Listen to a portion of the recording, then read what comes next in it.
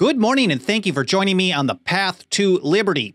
This is the Fast Friday edition of the show for February 21st, 2020.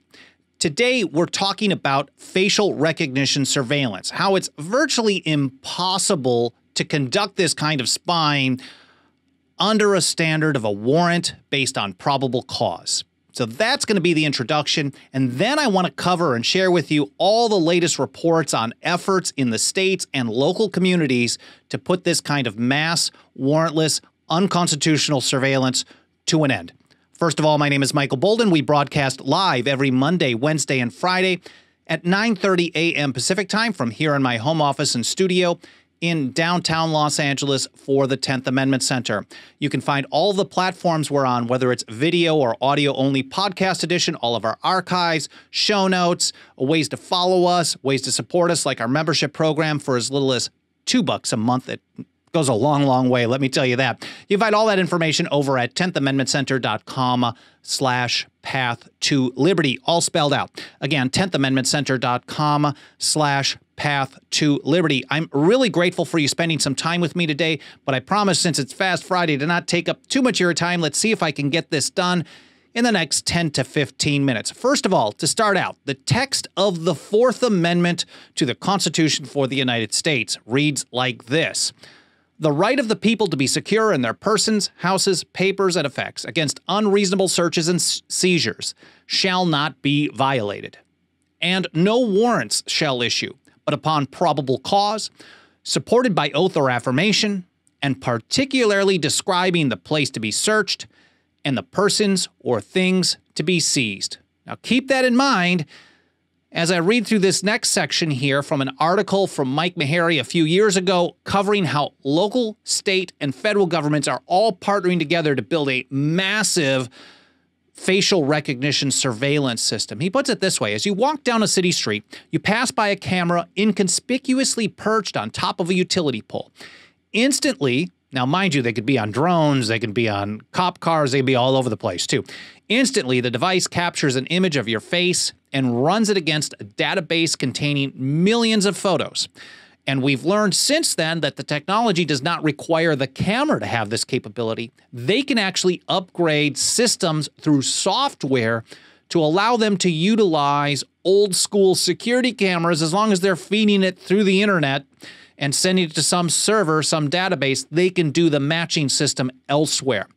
Within seconds, and maybe that's even too long, Mike writes, the system identifies you and logs your location. Should your name be flagged for any reason, or perhaps you resemble a miscreant, police immediately descend on you and haul you away. Now, that's just one example how that's used. And of course, we know that, at least as of now, for many people, primarily persons of color, the accuracy of these things is dangerously not good. So misidentifying people is a serious problem. But even worse than that, it is going to affect everyone. It doesn't matter your background, your political beliefs, your religious beliefs, your race, your gender, any of this, because what happens, they don't care.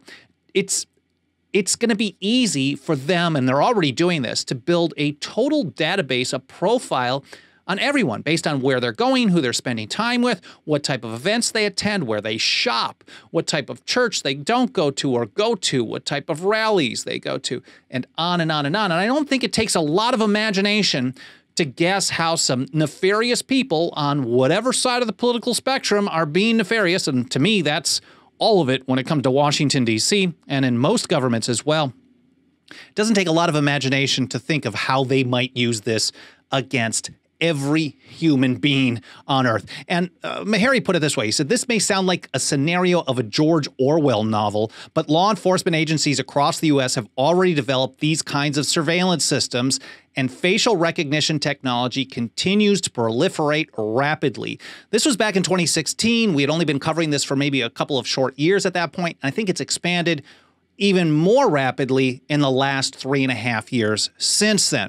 Now, mind you, this is searching someone. It is seizing an image of their face. You're searching their face, you're searching their person, you're seizing it. They're keeping a copy of the image of your face in a database. They're sharing that information. They're building profiles. They're sharing it with state, local law enforcement agencies, agencies around the country, and the federal government through programs like ISE, Information Sharing Environment, and fusion centers. Now, it's not just the federal constitution which is at issue here, which is being violated. Almost every state has a provision very similar to this. For example, here in Texas, Section 9, I believe, of the Texas Bill of Rights, searches and seizures. The people shall be secure in their persons, houses, papers, and possessions from all unreasonable seizures or searches, and no warrant to search any place or to seize any person or thing shall issue without describing them as near as may be, nor without probable cause, supported by oath or affirmation. Or the Massachusetts Constitution, for example, Article 14, very similar, kind of some old school language. I'm not going to read through it. I will include a link to that in the show notes as a reference. Basically, most states also include this. And when we're talking about state and local level facial recognition surveillance, the feds do this as well. The TSA is really ramping this up. The SS, the Secret Service, is implementing this as many places as they can. But because they're sharing it, it's not just a clear-cut issue of either being a state constitutional violation or a federal one, because they're all acting like one giant federal surveillance force, one giant blob. It's not a federal structure at all. And with that in mind, I just want to reiterate, I believe it is impossible to do facial recognition surveillance by perching up a camera and just grabbing everyone walking by and scanning them under this type of a standard. It's just absolutely impossible. And with that in mind, what should be done about it? States and localities, because the federal government can never be trusted to do this. And if they tell everybody to stop it, you know someone in the future is going to flip that around in a really bad way anyways. States and local governments should take steps to stop this type of surveillance right now before it gets crazy out of hand. And we've got some good news to cover on this today. For example, in New Hampshire just a couple of days ago, House Bill 1642 passed the state house, at least an initial vote there. And here from the legislation, quote, neither the state nor any state official shall obtain, retain, access, or use any face surveillance system or any information obtained from a face surveillance system. So they won't even be able to accept data transferred to them from the FBI or from other states through the fusion centers or information sharing environments, should this become law. That had already passed out of committee by a vote of 18-2, but everything gets a vote on the House floor. That passed a couple of days ago by a voice vote, and for some technical reasons, it's going to the House Judiciary Committee, where we expect a hearing on that in the next couple of weeks. And there will be one final vote in the House after that, should it pass out of Judiciary. We'll just see. Not sure. Sometimes they may mess with it, and we'll see what happens. But as at this point, this is an incredibly good bill to ban the use of facial recognition in New Hampshire, and it's been passing by easy numbers so far. In Washington State, also this week, Senate Bill 6280 would require, it doesn't fully ban facial recognition, but it would require a warrant for any ongoing facial recognition surveillance, basically the examples that I've been showing. And I don't think you can actually get warrants that cover that properly. So I think this is really going to put government in a very tight corner in Washington State should it become law. It did pass the state Senate this week by a vote of 30-18. 30-18. Pretty easy. But guess who all the no votes were? Surprise, surprise. It was primarily party lines. 17 Republicans voted no. 17 of the 18 no votes were Republicans. There were only 2 yes votes from the Republican side. This is really bad on the police state, but at least it still passed there. Going further, from Mike Meharry's report, the proposed law also bans the use of facial recognition solely based on an individual's religious, political, or social views or activities, participation in a particular non-criminal organization or lawful event, or actual or perceived race, ethnicity, citizenship, place of origin, age, disability, gender identity, sexual orientation, or other characteristic protected by law. I mean, I think they don't even need to say that. But it really kind of hammers it home that they're just not going to be doing this type of stuff. They won't even authorize, I guess, a warrant for any of those reasons specifically. That passed out of the Senate, the state Senate, by a vote of 30-18, and we'll be following that as it goes through the process. Next up in Idaho, a similar bill, House 492, take some strong steps to stop or slow down this type of facial recognition surveillance in that state. House Bill 492 was up for a hearing yesterday. I haven't checked yet to see how it did, if it got a vote or not. But we haven't seen anything negative so far. But House Bill 492 is a very similar one to the Washington State bill that had a hearing yesterday. And then in New York State, there's a bill or two bills now introduced in New York State that fully ban police use of facial recognition and other biometric surveillance technologies. This is Assembly Bill 9767 and Senate Bill 7572. It would ban any police in the state from possessing, accessing, installing, activating, or using any biometric surveillance system or using any data derived from anything similar to that. That's New York State. In Massachusetts, there's two bills, Senate Bill 1385 and House Bill 1538. That's kind of interesting.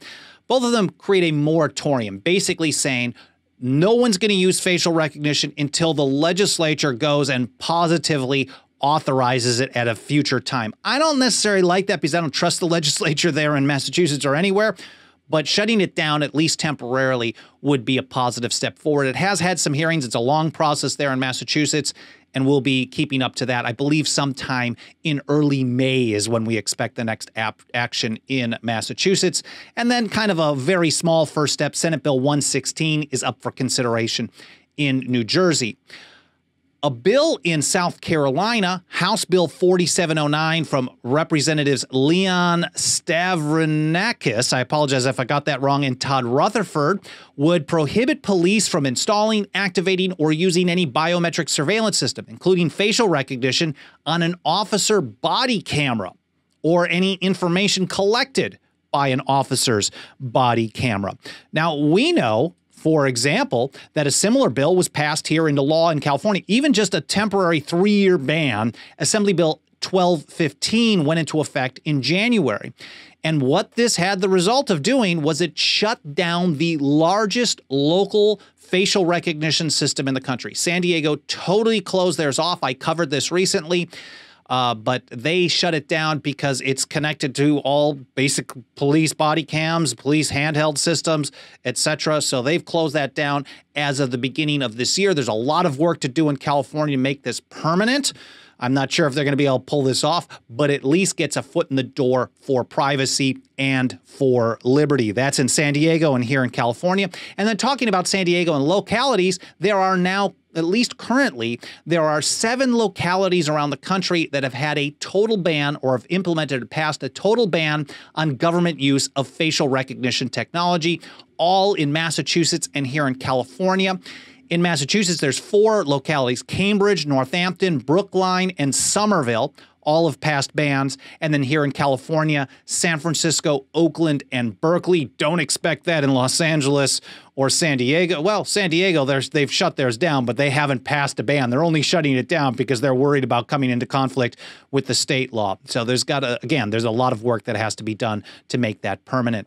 And then in Denver, activists in Denver, we reported a couple of months ago, are working to get a complete ban on facial recognition by government on the ballot in 2020. So they're doing a signature collection. They've been approved to do this already. They've gone through the whole process. They're in the signature collecting phase. They have until May 4th to collect 8,265 valid signatures. It's the 5280. I think it's Initiative 5280, not 1984 initiative. 5280, not 1984. Ban facial recognition surveillance in Denver. I'm not sure how far along they are on covering this, on getting the signatures, but I will include a link in the show notes, and anybody who lives in Denver or anywhere that knows people who lives in Denver, please pass that link along, and hopefully we can get people to sign up in support and get that on the ballot. Well, I hope you guys, that's a mouthful. I hope you guys found this interesting. I hope you found it educational. We're making some progress. We're going to continue to chip away inch by inch, step by step, brick by brick for liberty on this and so many other issues. And of course, if you support our work, if you consume this content that I put out here regularly, I continue and I will continue doing this for free for everyone. It would mean the absolute world to me if you haven't already done so to consider a membership for as little as $2 a month. That's over at 10thamendmentcenter.com/members. If you're not able to do that, of course, some free things that you can do: smash the like button, leave a review on whatever podcast platform you're on, subscribe, share links, and on and on. 10thamendmentcenter.com/members is where you sign up. And of course, whatever platform you're on, you can leave reviews, comments, likes, and all that other stuff. Thanks again for watching. Thanks again for listening. I hope you have a great day. I hope you have a great weekend. And I'll see you next week here on the Path to Liberty.